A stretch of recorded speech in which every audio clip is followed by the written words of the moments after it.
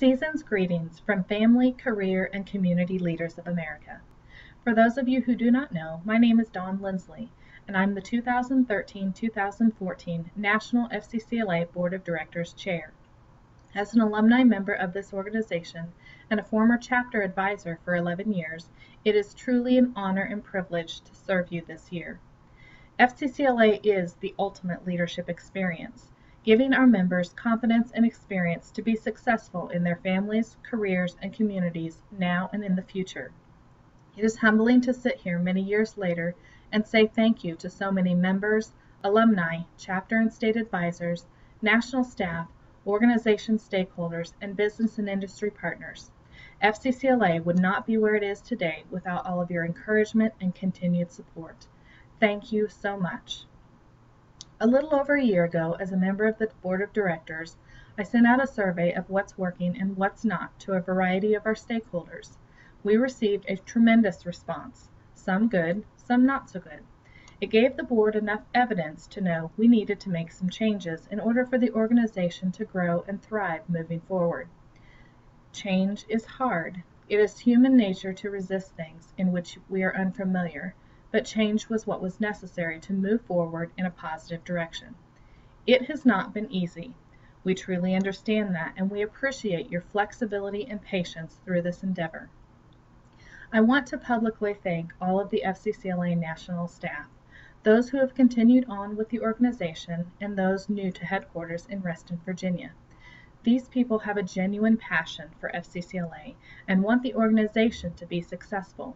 We do appreciate your daily efforts, even if we do not always say it. My next shout out is to our new National FCCLA Executive Director, Sandy Spavoni, as well as the FCCLA Board of Directors, past and present. It takes strong and ongoing leadership to navigate organizational change. You have all done a tremendous job. Keep up the good work. Lastly, to our organization and business and industry partners, state and chapter advisors, alumni and associates, and most importantly, our members. Without all of you, we would not exist today. You all understand the absolute, undeniable value of family, career, and community leaders of America. No words can express the hard work, time, and energy you give. With all of us working together, FCCLA continues to be relevant, meeting the needs of our youth and families today and in the future. John F. Kennedy once said, "Change is the law of life, and those who look only to the past and present are sure to miss the future." As we reflect back, please remember to focus on the amazing work of FCCLA despite our growing pains of organizational change this past year. Sometimes we get into the daily grind of things and focus on small details that shape our view.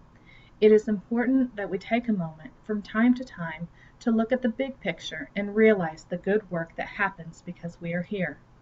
Our members have achieved many great accomplishments and continue to have a tremendously positive impact on our society as a whole. As the current National FCCLA Board of Directors Chair, I want you to know I am open to your feedback. We still need to know what's working and what's not to help us continue to move forward in a positive direction. I will be sending out this survey again shortly, but if you do not receive it and have something to say, please email me at Dawn, D-A-W-N, Lindsley, L-I-N-D-S-L-E-Y, @gmail.com.